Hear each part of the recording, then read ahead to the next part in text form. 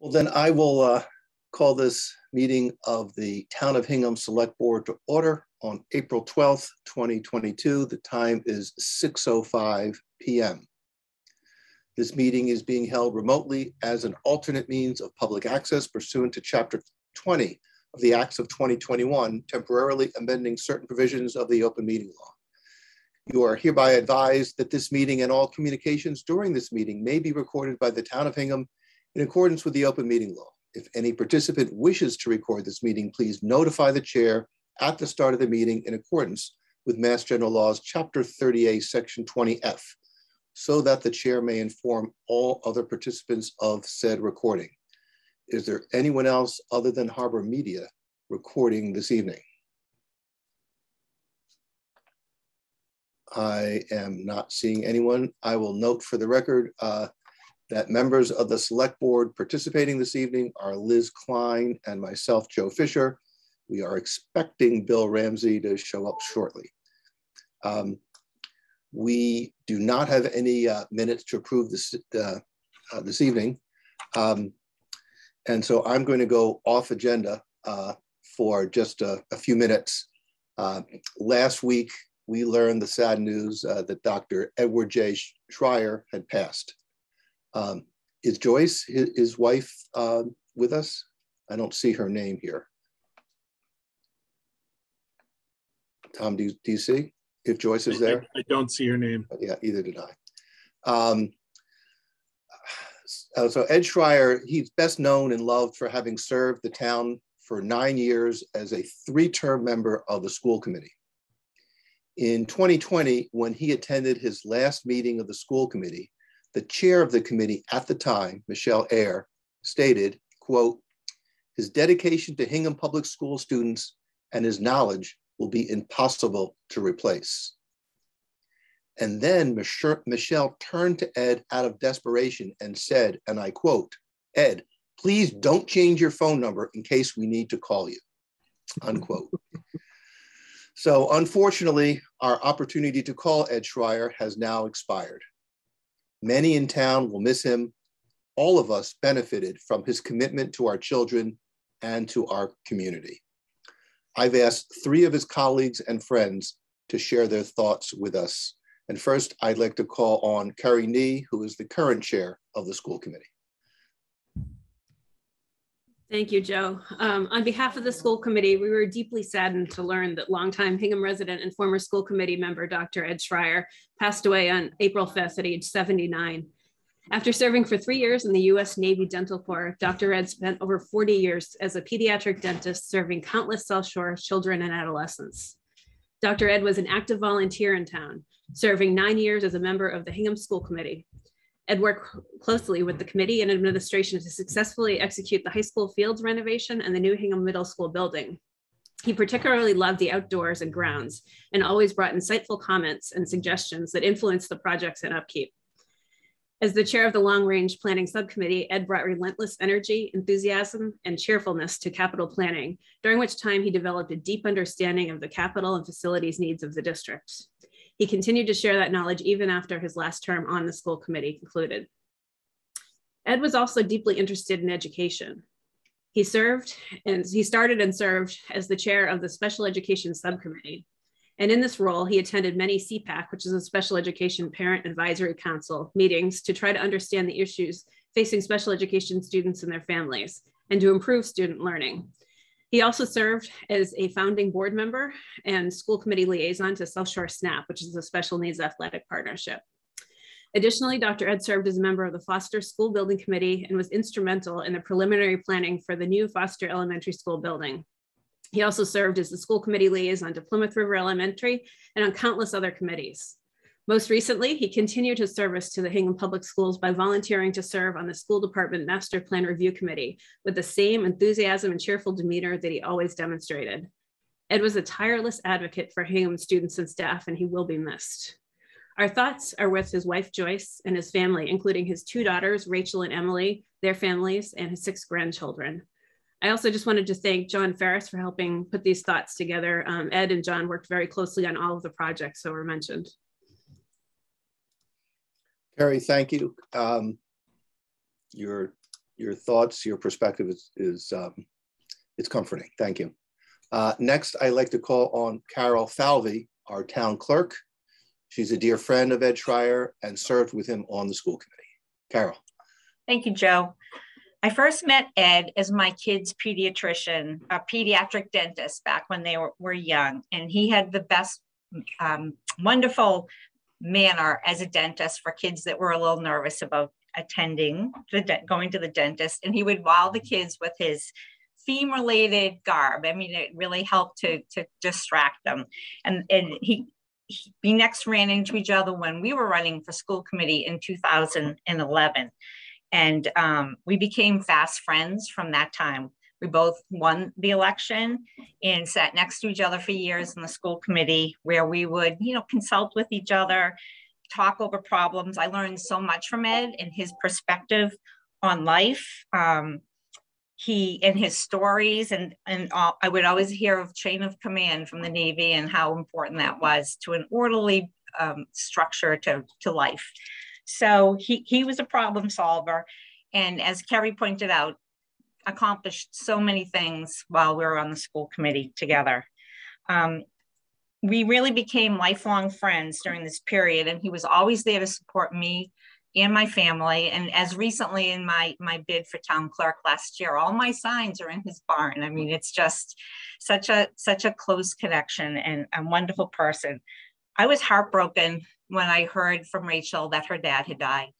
And I was heartbroken for his family, for Joyce, for Rachel, for Emily, and their families. I was heartbroken for the town because, as Kerry pointed out, he's such an amazing supporter of everything we do. And I was heartbroken for me. As Sean Ferris said to me, Ed is family, and he really is. He will be sorely missed by all of us. And thank you. Carol, thank you. Finally, I'd like to call on Ray Estes. Ray is the current vice chair of the school building committee, a former member of the school committee, and a close friend with Ed Schreier. Ray. Thank you, Mr. Chairman. All the things that have been said are things that have been going through my mind for the last week. He touched so many lives in our town and beyond in so many profound and lasting ways. I've really struggled to find the appropriate words for a week now, and I still struggle. Some of the things that I think of when I think of Ed are his boyish enthusiasm, whether it was, putting together campaign signs together in his barn, or investigating the next project we were undertaking, or following up with somebody about a particular interest of his, or texting me to remind me that he had a bag of fertilizer that he wanted to give me. And I still have his handwritten notes, a whole page long, about what to do at different times of the year with fertilizers and landscaping tips. It's really remarkable. His generosity with his time, his thoughtfulness with everybody. Tom Mayo told me a great story a few days ago that I'll share briefly, that Tom first started with us about 5 years ago now, and Ed happened to meet him and asked him some questions. Ed always wanted to know about you, some personal things about you, what you were like, what you were interested in, what did you read? And I guess Tom shared with him a particular author that he had been reading recently. And the next morning, Tom showed up at his office, and on his desk was the next book by that author. He's not quite sure how it got there, but he knew it was Dr. Ed. That's just a remarkable story that speaks volumes about the kind of thoughtful man that he was. It was so enjoyable for me to watch how devoted he was to Joyce and his family. I had the opportunity, and I've been fortunate to get to know many of his family members over the years. And it's clear that as much of a loss that we're all experiencing, their loss is so much greater.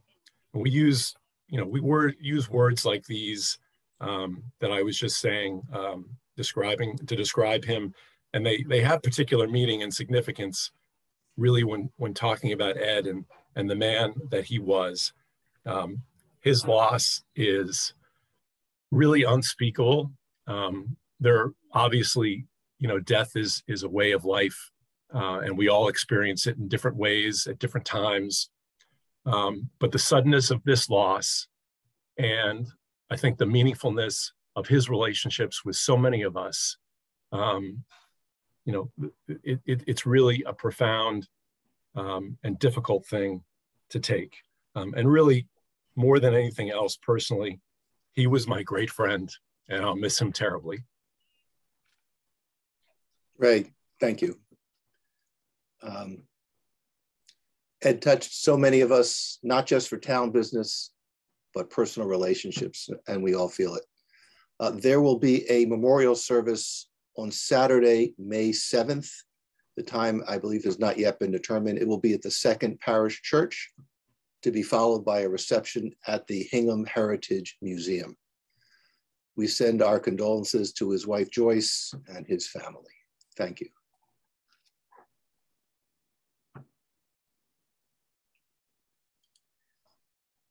After that, it's tough to turn to the mundane, but we need to proceed. Thank you all for who came for Ed Schreier this evening. Thank you. The next item on our agenda is to consider approval of a special one-day wine and malt beverage license to Lucy Hancock for Beyond the Books, a celebration of the Hingham Public Library, to be held outside at the Hingham Public Library on Friday, May 6th, from 5:30 p.m. to 8 p.m. And is Lucy here? Here. There you are. Good to see you. Would you briefly describe what is being proposed?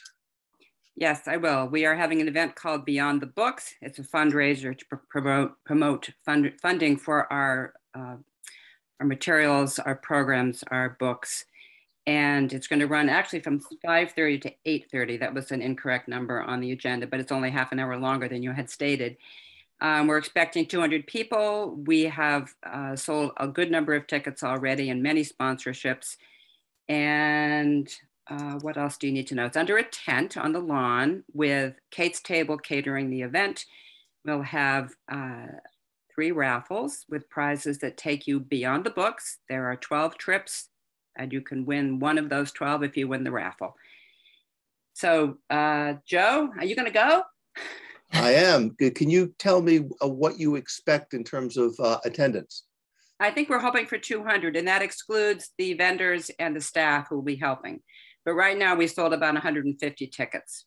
Great. So get on that website and get yourself a ticket. Yes.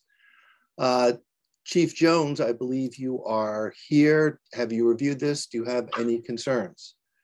Good evening, Joe. I have reviewed it. I've spoken with Lucy a number of times. She is going to have a detail present at the event, and I have no issues with it at all. Great. Are there, before we go to that, Liz, any questions? No questions. It sounds like a beautiful event, Lucy. I know Kate's Table does a great job. And just, Joe, so you know, the time is right on the application. So no questions. Tom, have you heard from Bill? I have not. Okay. Are there any members of the public who have comments or questions on the application? Seeing none, I'll accept the motion, and Liz, I'll note that the time for the motion should be changed to 8:30. Okay. I will make a motion to approve the issuance of a special one-day wine and malt beverages license to Lucy Hancock for Beyond the Books, a celebration of the Hingham Public Library, to be held outside at the Hingham Public Library on Friday, May 6, 2022, from 5:30 p.m. to 8:30 p.m.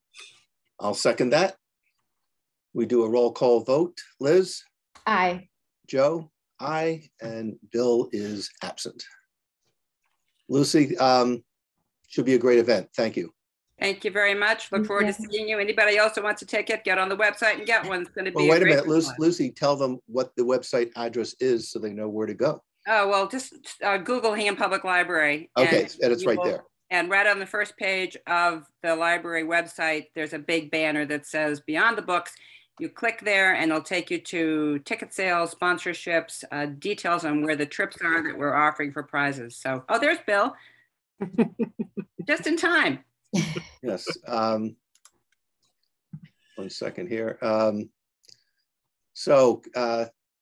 Michelle, am I authorized to share my screen? Yes, you are. Okay, so let me do this 1 minute. Let's see here.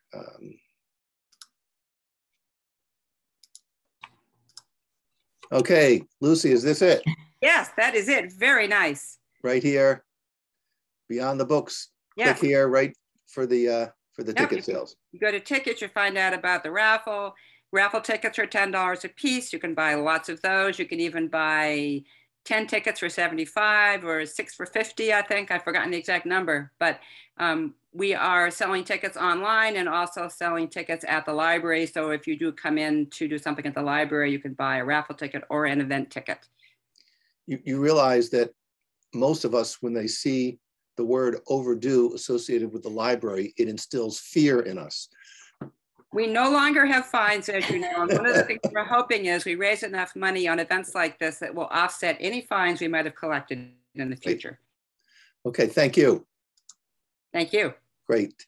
Joe, do you mind if I jump in just real quick on something? Before you do, I want to welcome Bill Ramsey has joined the meeting. Bill, we did just take our first vote approving the event at the library, and I'm sure you wouldn't have objected if you were here.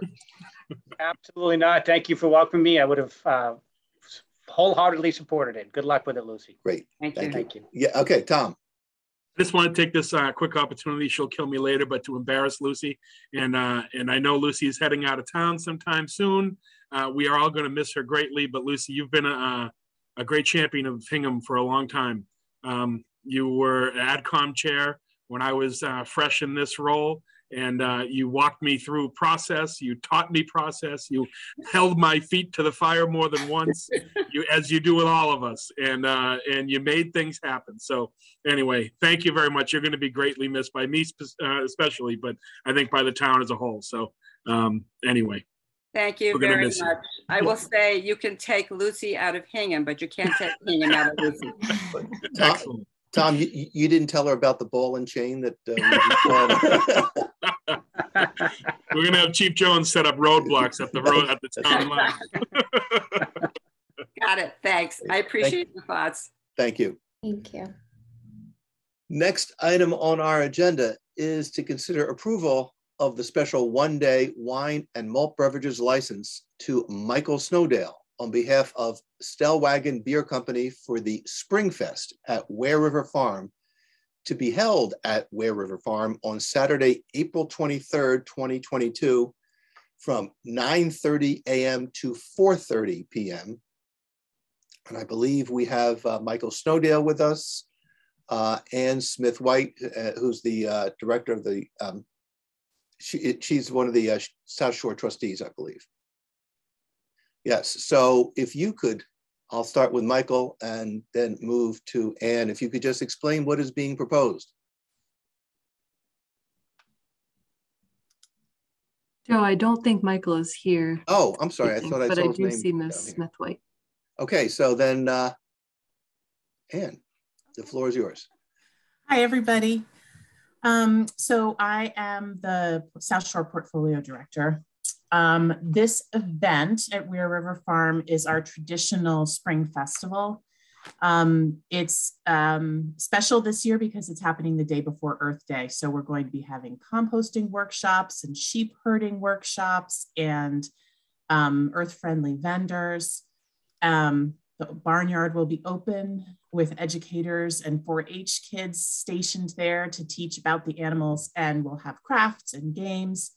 and food trucks and beer trucks. Another thing that's really special this year is the first hour from 10 to 11 is going to be a sensory friendly hour for families and individuals living with autism. So it's a special year, and we're really excited. We're hoping a lot of folks from Hingham will come.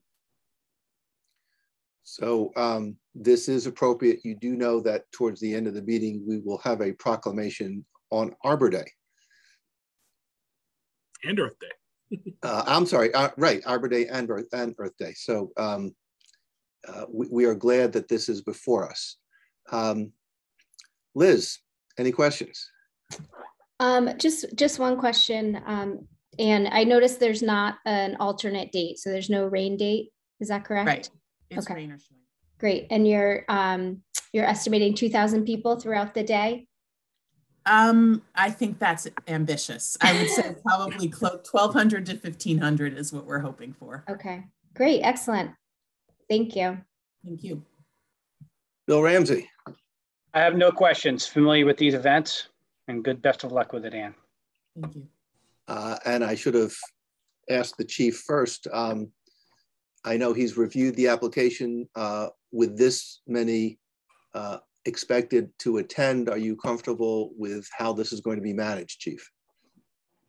Good evening again, Joe. Yes, I've reviewed the application and I am comfortable with the event and the plans they have in place. Okay. Are there any members of the public with comments or questions? And so how do people get to go to this thing? Is there a website? Is there information about how we can go? If I've got a friend, where do I tell this friend to look? Probably the easiest thing is to Google Weir River Farm and then just click on the trustees link. And then there's a thing that you have to scroll down. There's a things to do page that has all of our events and buy tickets that way.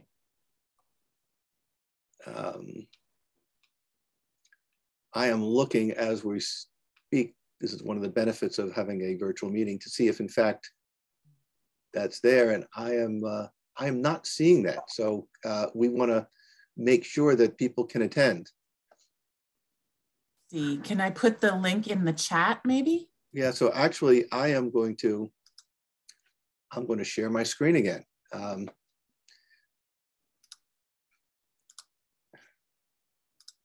So this is where we should be? Is that? This is the trustees website? Yes, so scroll down. I'm scrolling down. And if you keep scrolling down, there's a place to click that says things to do. So keep going. You have to go a long way. We feel like we're on a hike. There we go, upcoming events. So there's a lot happening in April. If you click on, see the little button that says view more, go up a little bit. Yes. I just know, okay, so click on that and then the next screen, it'll be on there. We have a lot of programs happening for April vacation, so we have to sort of slide by all of those. Okay. Going just a little bit farther. Up, you got to click on the number 2 down here. You are making it difficult for... I'm sorry, I should have given you, there it is, Spring Green Festival at Weir River Farm. Okay. Okay, and this is where people can get the information and view more. That's right. Just so you know, I mean, we sometimes get contacted by residents saying, I wish I knew and I didn't know how to get it, get the information. So now the world knows how to do this. Great. Excellent, I appreciate that. Okay. We've got no public comments. I am prepared to accept the motion. Make a motion to approve the issuance of a special one-day wine and malt beverages license to Michael Snowdale on behalf of Stellwagen Beer Company for the Spring Fest at Weir River Farm to be held at Weir River Farm on Saturday, April 23rd, 2022 from 9:30 a.m. to 4:30 p.m. Second. Roll call vote. Liz. Aye. Bill. Aye. And Joe. Aye. You are approved and looking forward to the event. Thank you. Thank you. Okay, the next item on our event, and it looks very similar, is to consider approval of the special one-day wine and malt beverages license to Stephanie Aquino for the Spring Fest at Ware River Farm, to be held at Ware River Farm on Saturday, April 23rd, 2022, from 9:30 a.m. to 4:30 p.m. Stephanie, are you here? I am here, and I was not as prepared as everyone else. I'm at Ocho Cafe for dinner. Okay. Did I pronounce your last name correctly? The last name's Aquino, but Aquino. that's all right. Okay. So I suspect it's very similar to what we just heard. Anything you'd like to add? Nothing. I'm so excited. It's my first time there. I think it's going to be so fun. Great. And Chief, any concerns with this application? None. It's the same event as last time, and I'm comfortable with the plans that the trustees have in place for the event. Terrific. Liz, any questions? No questions. Thank you. And Bill, any questions? No, just a comment. I think it's great that Ware River rotates through the local craft beers, craft breweries. You know, and it's nice that they use Untold, they use Barrel House Z, they use Vitamin C, a lot of the local ones. So I know a lot of the brewery owners have ties to Hingham. So it's great to see that they rotate the different breweries that have these events. So it's great. It's good to see it, and they're all good. So yes, we definitely appreciate it. We need it right now. So I love that these events are available to us. Are there any members of the public with comments or questions? I am seeing none. I'll accept the motion.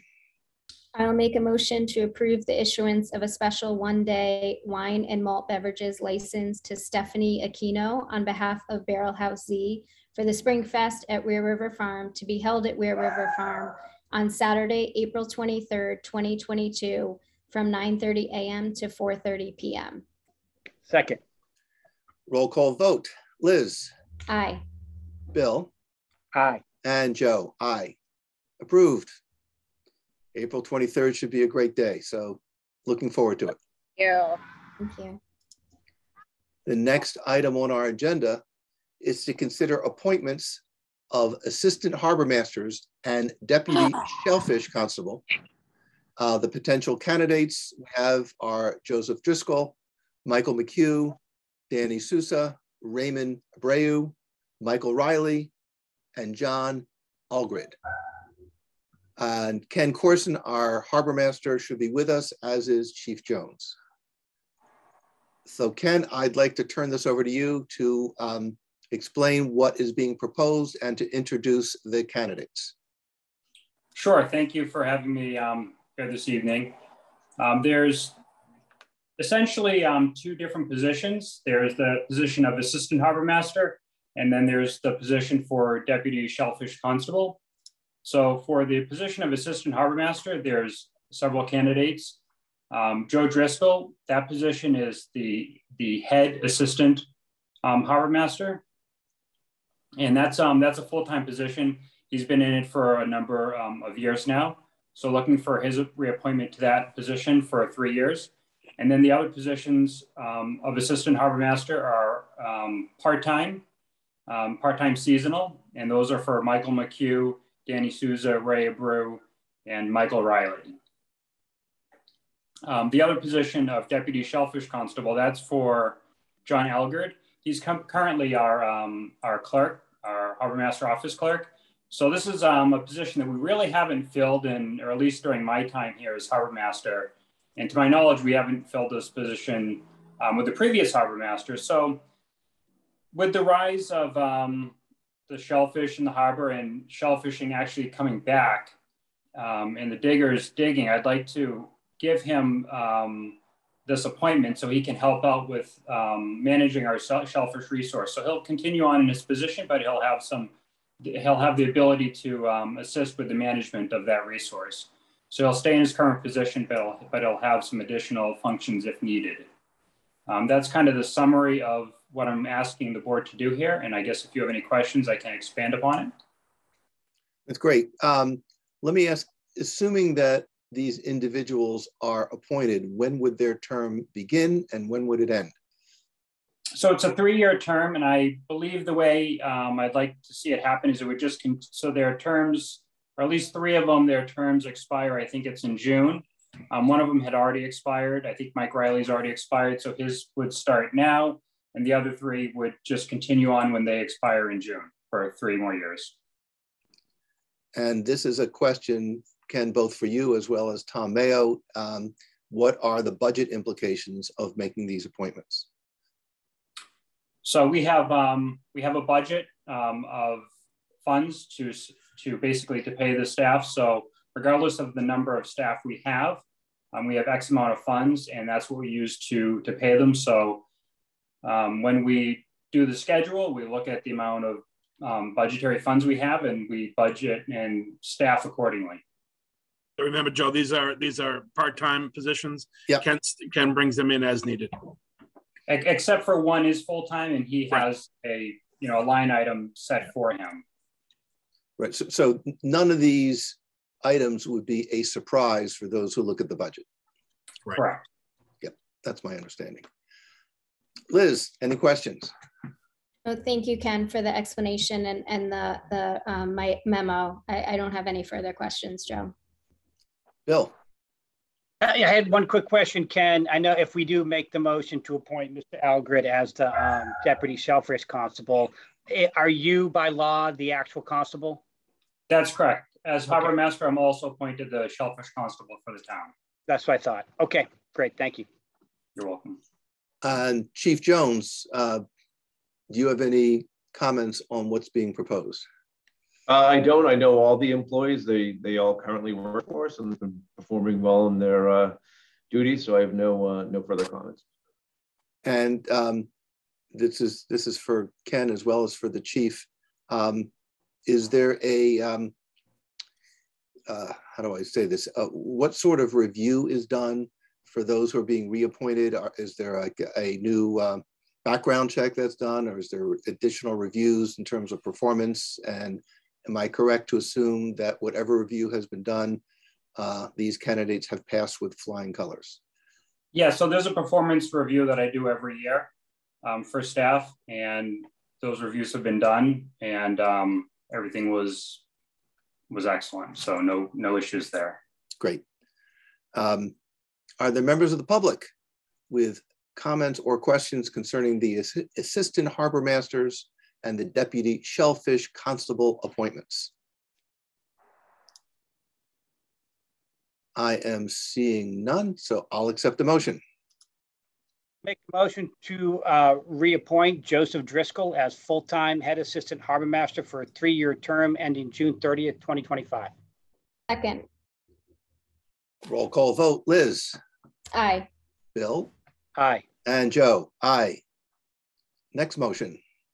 I will make a motion to appoint Michael McCue, Danny Sousa, Raymond Abreu, and Michael Riley as part-time Assistant Harbor Masters for a 3-year term ending June 30th, 2025.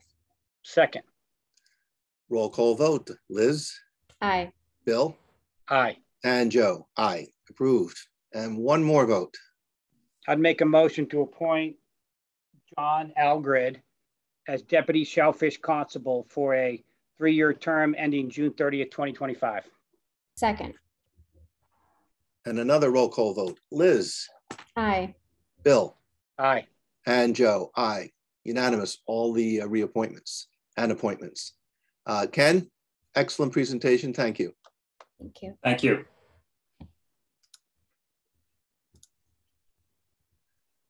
Next item on our agenda is for us to hear the Town of Hingham Hazard Mitigation Plan for 2022, and this is an update. Tom, I'm going to actually turn this over to you, and then you'll introduce who will be making the presentations. Sure. So this is a statutory required plan that we put together.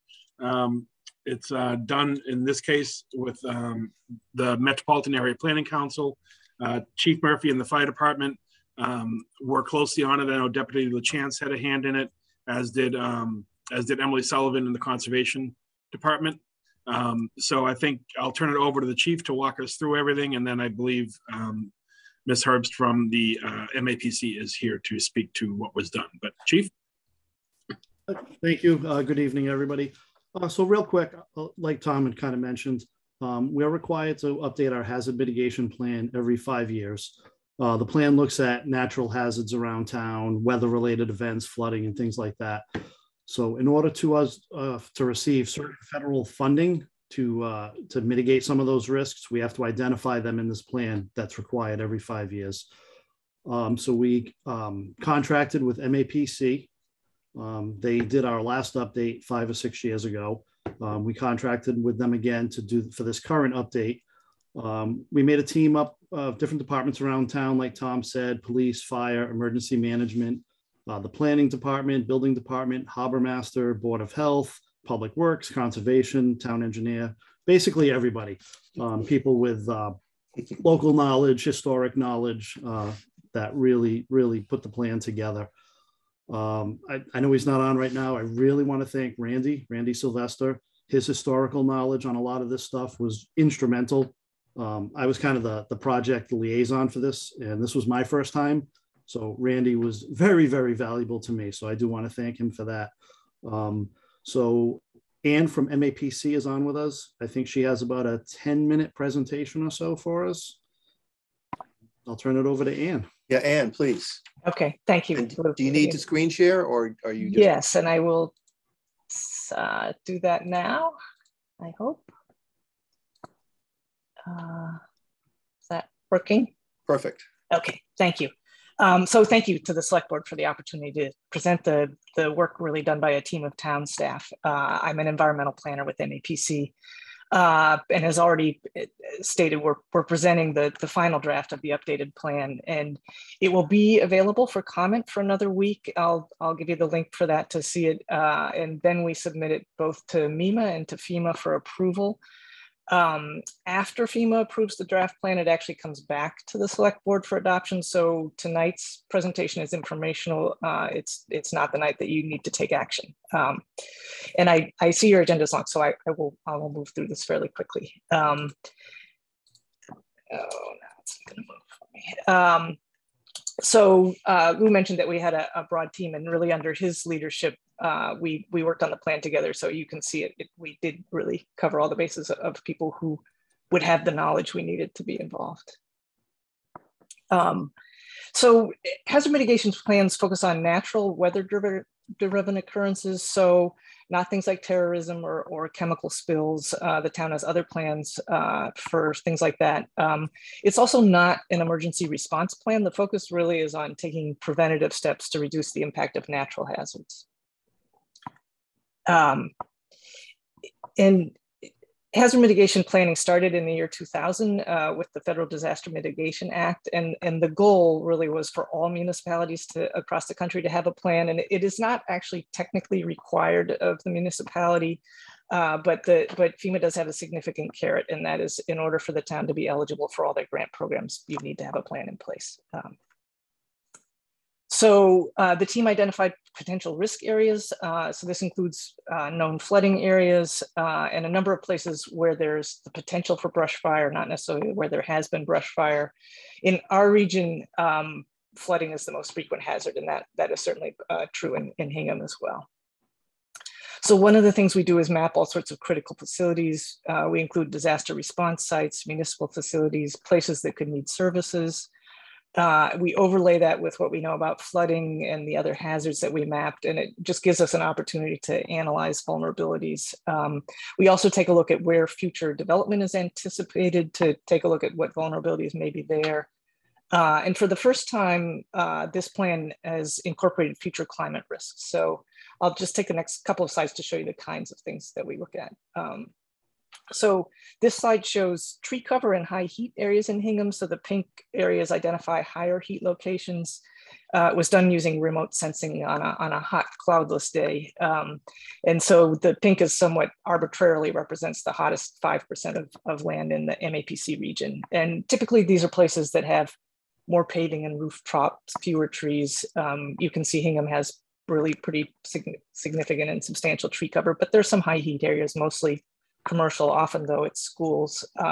We think about this partly because people who don't have access to air conditioning can be vulnerable to illness from heat stress, whether or not really they're in a high heat area. So this map took a look at floodplain locations from March 2010. We had to enlarge them for privacy requirements, but some people may remember that we had very severe flooding in March 2010. It led to a federal disaster declaration. And we think of March 2010 as sort of an example of the type of flooding predicted to occur more often as the climate warms, meaning extreme rainfall amounts falling in the winter as rain rather than snow on ground saturated with snowmelt and while vegetation is still dormant. So in Hingham, only 6% of the claims were actually in the FEMA 1% chance flood zone. That's sort of typical across our region that we found that, and I think that really highlights the issues that all urban and suburban areas struggle with in terms of stormwater flooding. We took a look, obviously, at sea level rise projections, and this is the map that was used for Hingham's fairly in-depth study conducted in 2015. We also wanted to think about who would be impacted by climate hazards. So one thing really to note is that not everybody is affected equally. So some of us are more physically susceptible to impacts, particularly heat, including young children, pregnant women, and older adults, as well as people with chronic illnesses. So you can see that there, we project a high percentage of adults or see a high percentage of older adults living alone. And while Hingham remains a predominantly white community, it has become more diverse, and you can see that there are differences in health outcomes by race. So Hingham's Black and Latino populations are hospitalized at a higher rate than whites or Asians. I think reflecting sort of a long-standing, what we understand about social inequities can lead to differential health outcomes. And again, we think about heat because it's a real asthma trigger. And finally, of course, people who have limited financial resources will have more difficulty preparing for and recovering from hazard events. And again, even though Hingham is a relatively high income community, roughly 20% of the population is considered low income and 6% below the poverty level. So this is a partial list, a little bit of sort of highlights of the project priorities that have been identified for the next year. We organized them by risk. It's really the heart of the plan. They include a range of activities from infrastructure projects to natural resource protection to regulatory strategies, outreach, in some cases, additional study.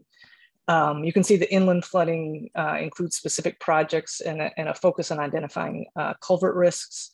The coastal projects also focus on specific risk areas, particularly the harbor, and a study of options for Bear Cove and Beal Cove.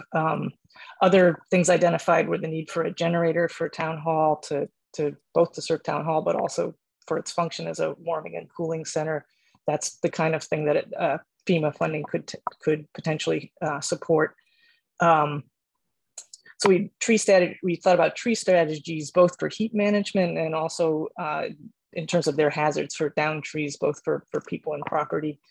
Also talked a bit about water storage management. That was a big issue in the MVP report, and strategies that the new Hingham's new managing of the water system will undertake, and also outreach for Lyme disease. So again, anything that is in the plan is something that potentially at least the town could look to FEMA for financial support to address. So the draft plan has been on the town website. You can find it by going to the emergency department webpage. We welcome anyone to send comments for another week by April 19th. Those will be included in the plan, and if there are specific new suggestions, they'll be reviewed by the team, and I'm certainly also happy to take comments or questions now. So thank you.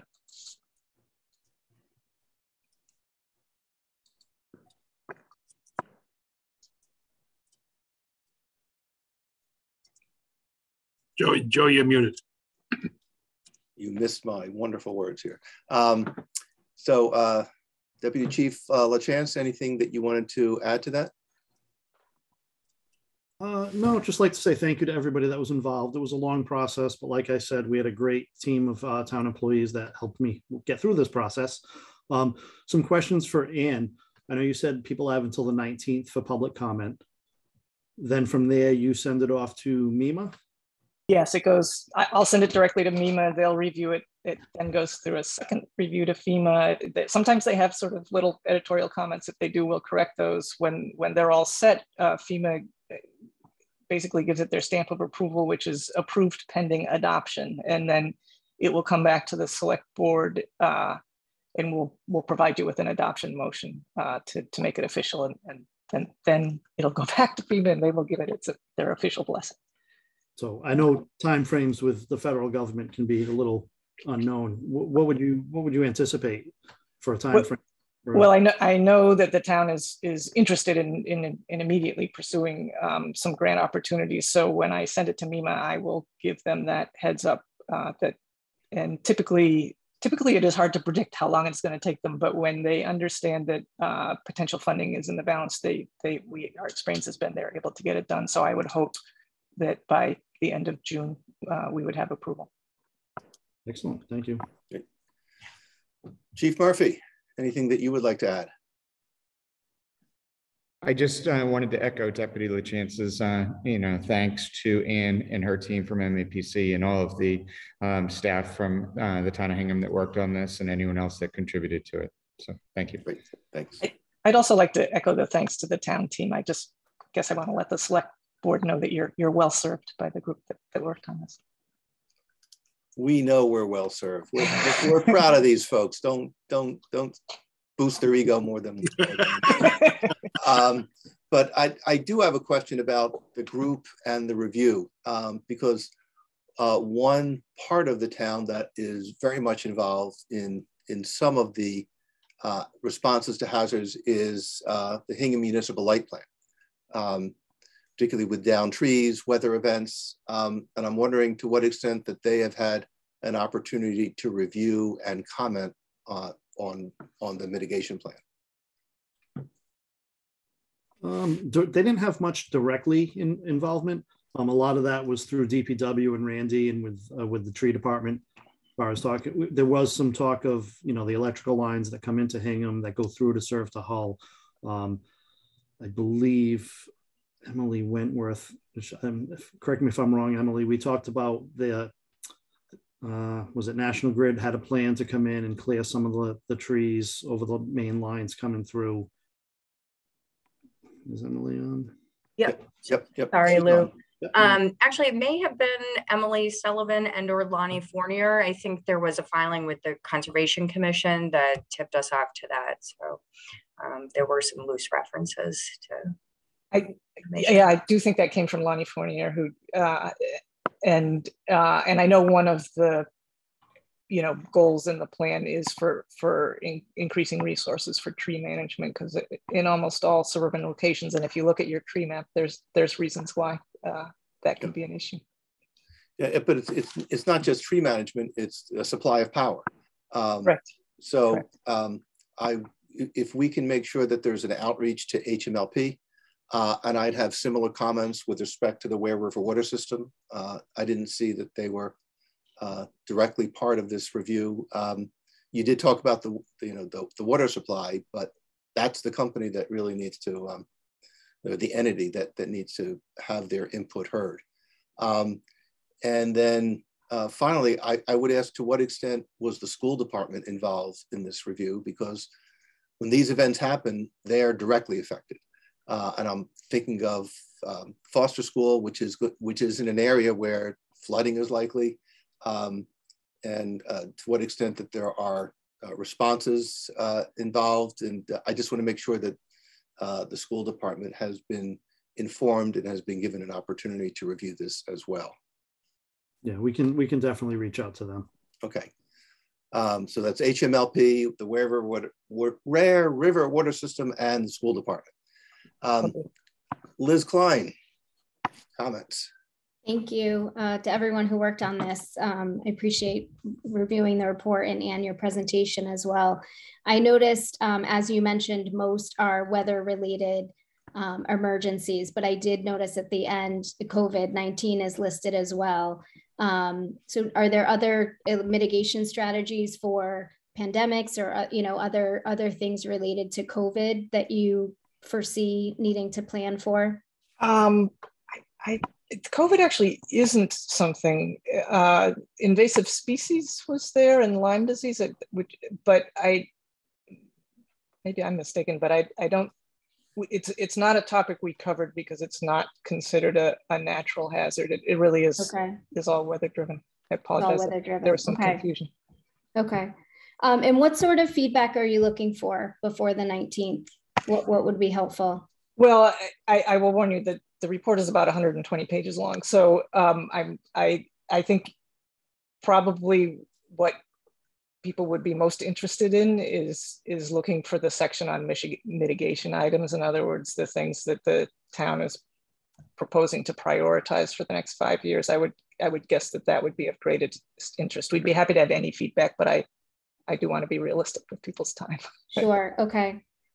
So that's the intent, right? To have the mitigation kind of like an implementation plan in terms of timeline, and then is the expectation that we would secure grant funding to implement those items?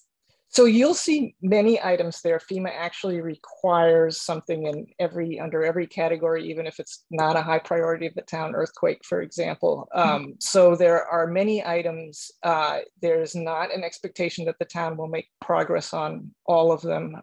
Typically, some things get done and some things don't, but they are the items that the town staff identified, and things there potentially are eligible for funding. Okay. Okay, great. Thank you. Before I turn it to Bill, just Liz, to follow up, I think what you were looking at is the top of page 12 of the report, where COVID-19 is listed as one of the disasters. So that is. Oh, okay. It is, yeah. I thank you very much for that clarification. Yes, we are required to list every federal disaster, but it's not considered a natural disaster for the purposes of the plan. Thank you very much. Got it. Okay. Thank you. Mr. Ramsey. And thank you for your work on this, and thank you to Deputy Chief LaChance and your team as well. I think as a board, we are taking steps to deal with weather issues and climate change. We're taking steps at the harbor, defensive steps at the harbor. We are moving forward with hiring a sustainability coordinator, just to name a few things, what we're doing in town.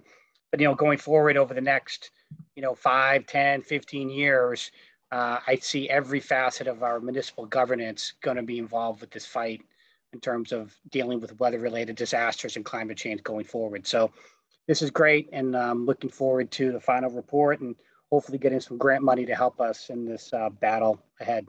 So thank you. Thank you. Tom, and I'm going to ask Tom, Michelle, and Art if either of you or any of you have comments from the town's perspective on this. The only thing I'll add is that I just want to remind everyone, Chief Murphy and his team with Deputy LaChance, Deputy Levinson, and others, and the success they've had in getting FEMA grants. A lot of that is predicated on reports like this and studies like this being in place. So this is a great project, and we will. I can say fairly confidently we will realize benefits from this, significant benefits from this work. So thank you, Lou, for everything you did, and you as well. Great. Michelle? Nothing to add. Thanks for everyone's work on this. And Art? All I would add is an important part of completing a plan like this is to look back at the previous plan and identify what's been done.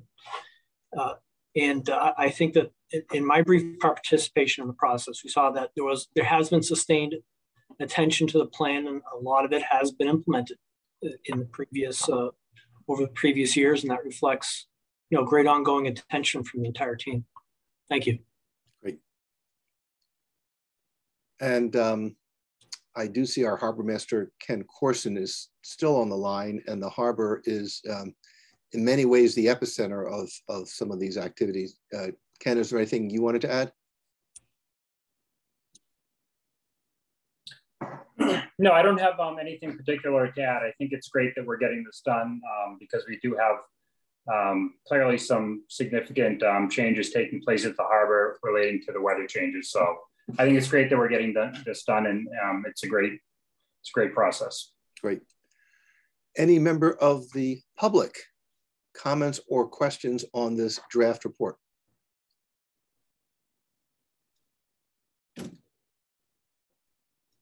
I am seeing no hands raised, which means, Anne, you did a superb job. Thank you, and we really appreciate the efforts. And I think Bill said it best, that this is an area that not only the select board, but many boards, many volunteers will be focusing on in the months and years ahead. So this is critical to the town. Thank you again for your efforts. Oh, thank you for your time. Thank you. Okay. Next item on our agenda, it is 7 p.m., is to consider approval of the request of LSF Hingham LLC, doing business as Legal Sea Bar, 96 Derby Street, for an alteration of licensed premises. And I believe, is Donna Cruz here? Do I see her? I don't see her name on the list, but I do see Victoria McGuire and Caroline Hesberg representing WS Development, the property owner. Oh, great. Emily, do you want to take the lead on this? This is for Legal C. Yeah, I'm happy to do a brief introduction, sure. But and WS can back me up. The Legal C restaurant up at the Derby Street Shops is seeking a permanent alteration of their licensed premises in order to maintain essentially what the select board has previously approved through the OTS temporary policy. So that allows 30 of their current seats to be flexed seasonally from indoors to outdoors, in part along the shared sidewalk and in part within a portion of the parking lot that would result in the displacement of 6 parking spaces. I can confirm that the planning board and the zoning board have both approved, the planning board in this case, approved a parking permit and a site plan to allow this also on a permanent basis. And which means they've looked at the parking and they believe there's adequate parking to accommodate this. Yeah, WS Development, they track their parking supply routinely as part of their ongoing permits with the town. So they demonstrated there's somewhere between 4 and north of 500 spaces available during the months where this outdoor dining area would be operating. It would not be operating conversely during the month of December when there is very little excess supply. Got it. Do we have a representative from the company who would like to address us? Hi everyone, Victoria McGuire from WS Development. I'm joined by Caroline Hesberg, the GM at Derby Street Shops, and Mark Hayward from Legal Sea Bar. Emily did a great job summarizing our request tonight, but we're happy to answer any questions you might have. She always does a great job summarizing these things. And we really appreciate your participation this evening, and we recognize how important these sorts of changes are for not just your restaurant, but other restaurants as well. Liz, any questions? Just to confirm that it's not adding any additional seats. The flex seating means if there are tables outside, then there's reduced seating inside. Is that correct? Absolutely. We monitor our cap on seating very closely. And so all of our tenants, including Legal C, know that if they flex seats, they can't go above their approved number. Got it. Okay. Thank you. This is Mark here from Legal Sea Bar. Sorry, I just got permission to speak. Yeah, our cap is 193, whether it's inside or outside, and we'll be maintaining that. Got it. Okay, great. Thank you. Bill, any questions? No questions, Mark. Just great to see you doing this. It's going to be a nice addition to Derby Street and people walking around up there. And great job. Thank you very much. And I do not see our police chief still on the line, but Tom, am I correct that he's reviewed it and no police concerns? Yes, that's right. Great. Are there any members of the public with comments or questions? I am seeing none, and I'm prepared to accept the motion on the LSF Hingham LLC application. I will make a motion to approve the request of LSF Hingham LLC doing business as Legal Sea Bar, 96 Derby Street, for an alteration of licensed premises in accordance with the application for alteration of premises information filed with the town of Hingham on March 24th, 2022, and subject to the approval of the Alcoholic Beverages Control Commission. Second. Roll call vote. Liz. Aye. Bill. Aye. And Joe. Aye. We are approved. Thank you. Thank you very much, everyone. Appreciate it. Thank you. Next item is to consider approval of the request of Locales Taco LLC, doing business as Locales Taco y Tequila, 6 Crow Point Lane, for an alteration of licensed premises. And I think that I see Scott. Is Scott here on the line? I am here. Oh, there you are. Yes. So are you the one to walk us through this? Yeah, absolutely. Yes. For the record, Scott Golding from Dro and Tacho Morgan. Also here is Douglas McGregor and Brian McLaughlin, who are the principals of Locales Taco LLC, and Brian McLaughlin is also the license manager. So we are here for an alteration of premises. This is similar to what you just heard for Legal Sea Bar. Locales Tacos has operated under the OTS approval you granted them last July. They operated successfully last year. They're seeking to essentially keep the same area, same number of seats, to be able to flex seasonally, to have the outdoor seating within the 8 parking spaces that you guys or the board previously approved. We worked closely with Emily as well as the rest of the board and as well as the planning staff. We have received a modification of the site plan approval for Crow Point Village, a modification of the special permit A3 for the parking between those 2 properties, as well as a special permit A2 granted by the CBA related to the restaurant, which they all approved the outdoor seating.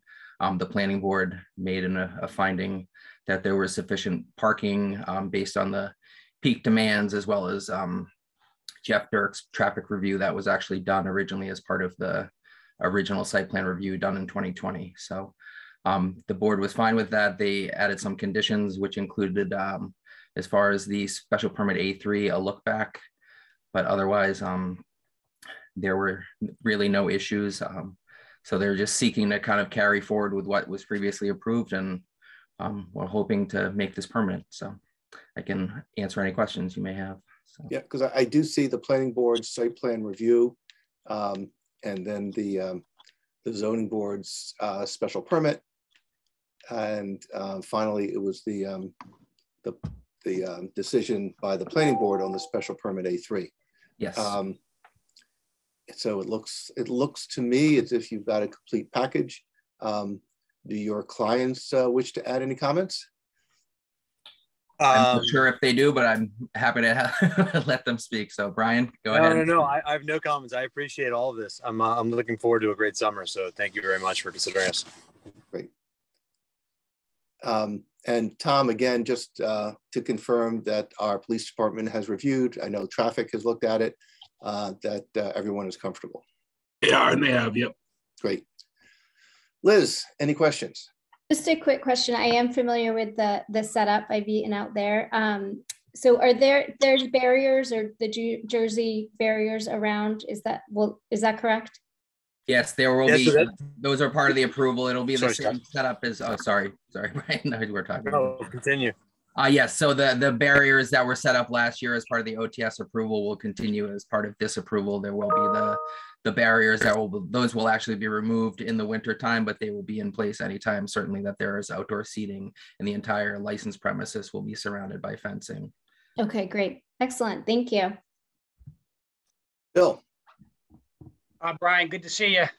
Good to see you too, Bill. Yeah, as I told you last fall when you talked to me about this process, the only thing better than having your tacos is eating them outside on a warm summer day. So congratulations. It's great to see you and Doug doing so well as a business. So happy to support you guys tonight, and congratulations.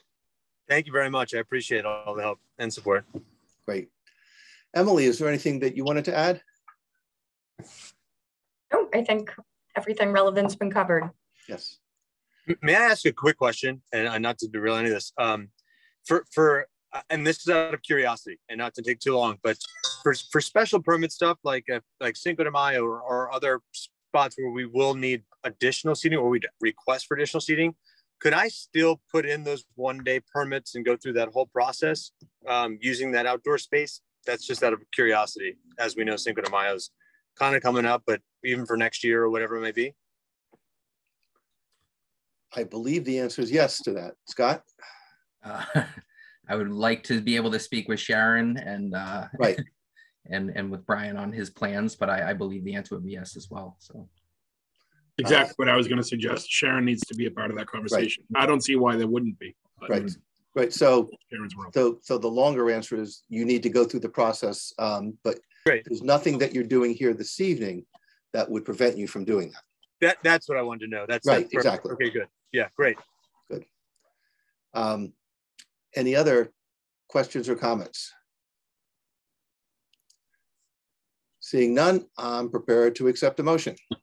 I'd make a motion to approve the request of Locales Taco LLC, doing business as Locales Tacos y Tequila, 6 Crow Point Lane, for an alteration of licensed premises in accordance with the application for alteration of premises information filed with the town of Hingham on March 18th, 2022, and subject to the approval of the Alcoholic Beverages Control Commission. Second. We do a roll call vote. Liz? Aye. Bill? Aye. And Joe? Aye. Approved. Thank you. Excellent. Thank you all very much. Thank you. Yep. We look forward to seeing you at your place of business. Me too. Thanks for coming. Bye-bye. The next item on our agenda is to consider approval of an agreement with Hingham Access and Media, Inc., doing business as Harbor Media, or in the alternative, a 1-month extension of the existing agreement. And I'd like to start by turning this over to Tom Mayo, who will introduce us to what's being proposed. And then I want to make sure that we have a chance to hear from David Jones, the chair of Cable Advisory, as well as Laura Burns, who is the chair of Harbor Media. But I will start with Tom Mayo. Great. Thank you very much, Joe. So just as a quick kind of background, and I'll turn it over to John in a sec for some, if he wants to put any color and detail into this, but regarding the, what we're really doing here is renewing an expiring contract. This is a 5-year contract, as the last one was. It's a grant agreement, in essence, that's funded solely by Comcast and Verizon fees. We are required to use those funds, those fees, on public education and government coverage through our PEG Access community channel, which is what Harbor Media operates on our behalf through this agreement. And I think it's important to note that, you know, through this agreement, what we were trying to design was a system that was going to allow for clear communications between the Cable Advisory Committee, the Select Board, the Harbor Media team, and all with the intent of improving and continuing the great product that we get from Harbor Media. And you know, that's the real gist of this kind of an agreement. There's a lot of detail that goes into it. John, I don't know if you want to cover any of the, John Coughlin, if you want to cover any of the larger points. John Coughlin is the town's attorney here. Yes. Just quickly, I mean, it's a renewal, as Tom said, of a 5-year agreement that has expired and is on an extension right now. We got a lot of input from both Harbor Media and from the Cable Advisory Committee. We took that input, we updated the contract language, I think, to make it more applicable to what's actually happening in the day-to-day operations. So I think the form is a better form than the last one. I think the agreement's a good one. I think it has the support of both the Cable Advisory Committee and Harbor Media. It has a couple of new provisions. There's a new private grant agreement for private productions. About $100,000 a year will go out into the community. People can apply for those grants and try to improve some of the public access programming. There's increased reporting requirements. So overall, I think the language of the agreement's a little bit tighter, and I think it's a good agreement. And there was a lot of help from John Rice and Mike Leary and Laura Burns and Michelle Balcone. So I think it's ready for approval. David Jones. Hi, thanks for. How are you? I'm the chairman of the Cable Advisory Committee. Two of my team members participated in the consulting with John and Tom on doing this 5-year renewal. And we had a meeting yesterday, and I'm pleased to announce that our committee offers our unanimous support for the agreement. We're all in agreement that this is the best way going forward. My overall take on it, it's the agreement sets appropriate oversight for the Harbor Media operations, as well as John had mentioned, the creation of an innovative Hingham program fund, which will deliver high quality original programming over the course of the contract term, and also where we have in it now agreement that encourages more participation by Hingham members through enhanced media training, as well as the creation of more membership generated public access video programming. So overall, we're really looking forward to working with Harbor Media on the implementation of the key provisions in the agreement, and I continue to ensure that Hingham produces the best practices we can for local cable access. And I really appreciate all the support I've gotten from the board of the select board and John. Harbor Media has been great to work with on this. Really looking forward to this. And thank you, David, for your work. I see John Rice is here. Is there anything that you wanted to add? Well, you better unmute yourself or we'll never hear you. To do that, but here I am. Yeah, there you go. No, we're very excited about the progress that we made, and it was and Tom and John really helped craft the agreement and the language after we came up with a number of innovative ideas. I think the program fund is going to be an outstanding, innovative thing that not very many systems, and we should be a leader in this field once we get this in place. So I'm very excited about that. And I think Harbor Media, will really benefit from some of the provisions that we've designed in there, and we'll have more of a cooperation and oversight. And of course, in terms of this agreement, the implementation of it is going to be what's going to be key. And part of the agreement is that we will have a little bit more oversight about how it's done with reporting and that kind of thing. But I think the staff and Michelle has done an outstanding job getting Harbor Media on the right track right now. And so we're happy with the progress they've made, and we're hoping that we'll continue to make more progress.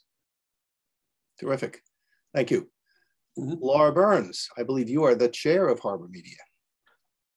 I am Laura Burns, 479 Main Street, and the chair of the Harbor Media Board of Trustees.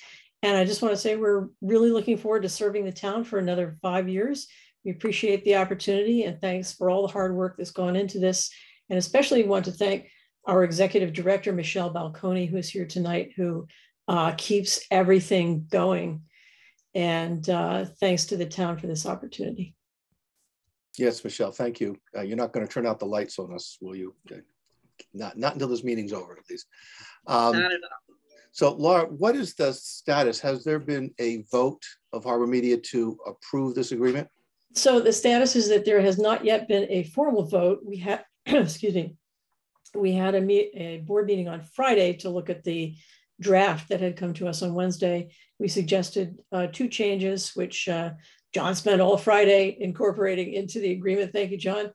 And we received that draft on Friday, but I didn't have enough time to call another board meeting between Friday and now. So I have polled the board by email, and I can assure you that the board is prepared to vote to approve the agreement, but we'll be doing that at our regular board meeting, which will be Friday morning.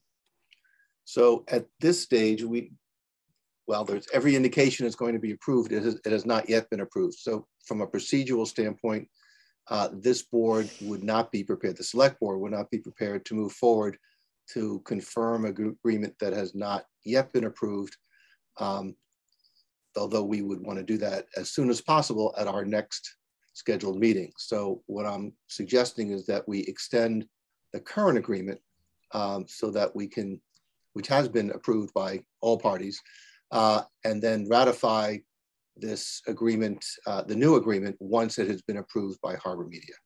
John Coughlin, is that consistent with your understanding of procedure? Yes, and I think we have a very short extension we've done twice before, so I think we can approve the same thing again, Joe, for whatever time period you need. Great. Liz. That sounds just fine. Okay, Liz, any questions? I don't have any questions, but thank you to everyone involved. I know it was a tremendous amount of work to analyze the process and really be creative about new initiatives and different ways of working together. So thank you. Yes. And Bill? No questions. I appreciate everybody's work that went into this. Yes, and it has been a while. And Laura, I appreciate your patience. You and I have talked about this many moons ago. I'm not sure how patient I was. I'm going to take that all back. We're still here. We're still, yes. Before Michelle did meetings on her vacation to get through it. Are there any members of the public with comments or questions? Seeing none, I am prepared to accept a motion, and this would be the extension motion. I will make a motion to sign the extension to the grant agreement between the Town of Hingham and Hingham Community Access and Media Incorporated, doing business as Harbor Media, effective until May 15th, 2022. Second. We do a roll call vote. Liz? Aye. Bill? Aye. And Joe? Aye. Extension approved, and hopefully at our next meeting, we will finally approve the new agreement. Thank you again. Thank you very much.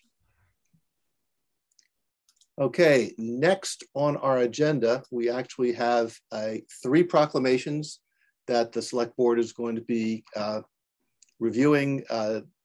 It's not my anticipation that we be taking public comment, but we're going to go through each of the proclamations in turn. So the first proclamation I would like to take the honor to proceed with, and that is for the Town of Hingham Education and Sharing Day. Whereas Hingham is a community that is committed to excellence in education, recognizing that a quality education is one of the significant foundations for the continuing success of our state, our country, and our society at large. And whereas Hingham recognizes the important contributions of its teachers, paraprofessionals, school administrators, and staff in assuring high quality education for our children. And whereas April 12th, 2022 marks what would have been the 120th birthday of Rabbi Menachem Schneerson, the Lubavitcher Rebbe, a leader who was devoted to educating people worldwide and who demonstrated a profound respect for diversity, inclusiveness, and equal justice. And whereas Rabbi Schneerson recognized the importance of building character and moral values as well as intellect. And whereas in 1978, the United States Congress established his birthday as a national day to raise awareness and to strengthen the education of our children. And whereas beginning with President Jimmy Carter and continuing annually with every president through and including the current presidency of Joe Biden, a federal proclamation has been issued declaring Education and Sharing Day USA and celebrating the work of Rabbi Schneerson as a thinker, leader, and teacher who recognized the limitless potential of every human being regardless of their background. And whereas we affirm our support for educational and social service institutions that empower our children and inspire persons of all ages.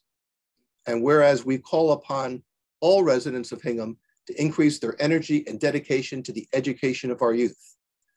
And whereas we call upon government officials, educators, volunteers, and citizens to reach out to those within your communities and work to create a better, brighter, and more hopeful future for all. Now, therefore, we, the Select Board of the Town of Hingham, do hereby proclaim April 12th, 2022, Education and Sharing Day in Hingham. I'm prepared to accept a motion on that proclamation.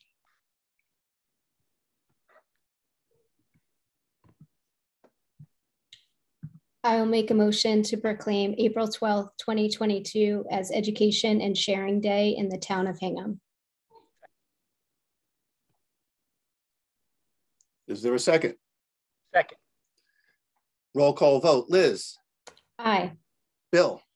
Aye. And Joe? Aye. So that has been voted this 12th day of April, 2022 by Joseph M. Fisher, William Ramsey, and Elizabeth Klein. The second proclamation.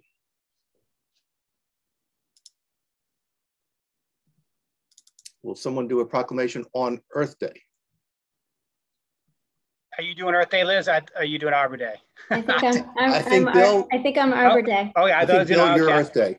Oh, okay, I thought I was doing Arbor. I'll do Earth. I'm happy to do either one. They're all good. They're all good and they're all important. Okay, whereas the town of Hingham is part of the global community, is participating in Earth Day 2022 and recognizes the environmental challenges faced by all peoples. And whereas it is understood that as citizens of the global community, the town of Hingham must step forward and take action to create positive environmental changes that will support the management and care of our environment.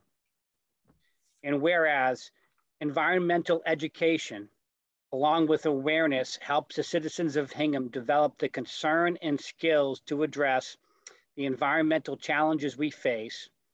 And whereas, in recognition of today's environmental challenges, trees will be planted as a symbol to our commitment to the good stewardship of all that is entrusted to our care.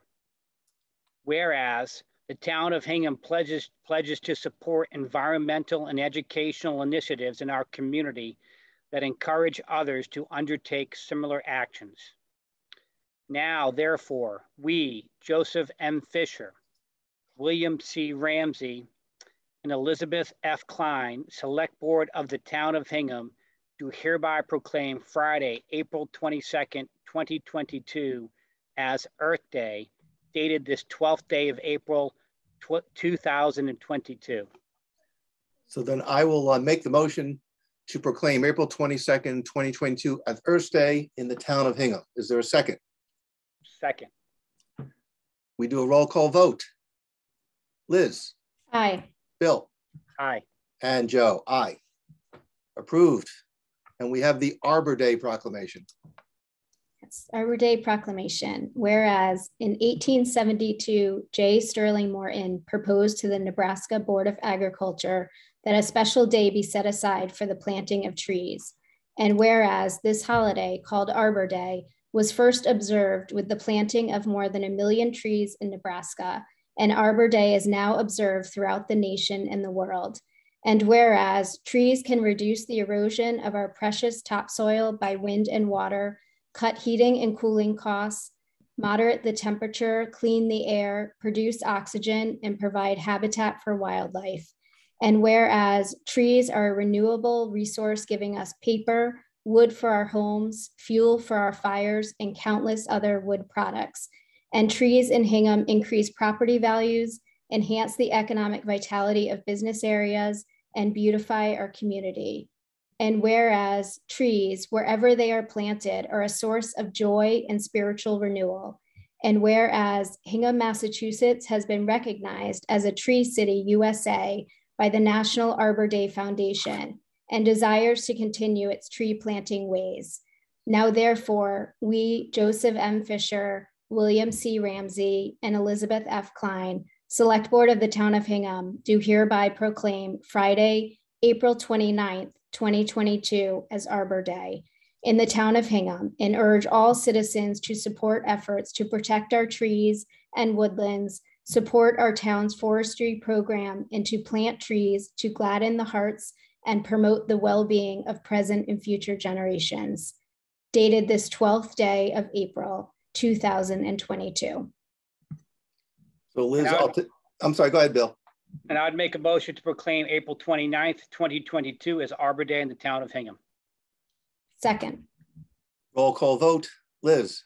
Aye. Bill? Aye. And Joe? Aye. We are approved. All three proclamations. Thank you. Next on our agenda would be appointments, and we do not have any appointments to make this evening, although I believe that we are scheduling interviews so that we will have some appointments coming up shortly. Next is public comment for items not on the agenda. Are there any members of the public who have public comments?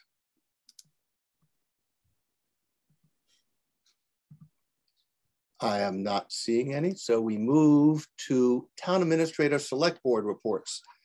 Tom, I will begin with you. Not tonight, thank you, Joe. And Michelle? Yes, so our lovely 2022 warrant should be showing up in everyone's mailboxes this weekend.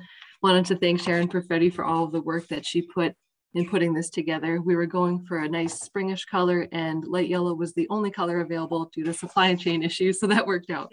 But this should be in everyone's mailboxes this weekend, so please look for it for some school vacation reading. Thank you. And Art? I think he just had another meeting he had to jump to. Oh, sorry. Okay. Liz Klein. Nothing to report, Joe. Thank you. And Bill Ramsey. I do have a report here. I was asked to mention that the Ware River Estuary Park Committee, in conjunction with the Straits Pond Watershed Association and the Ware River Watershed Association, holds an annual Earth Day cleanup around the border of the Ware River Estuary. And this year's cleanup will take place on,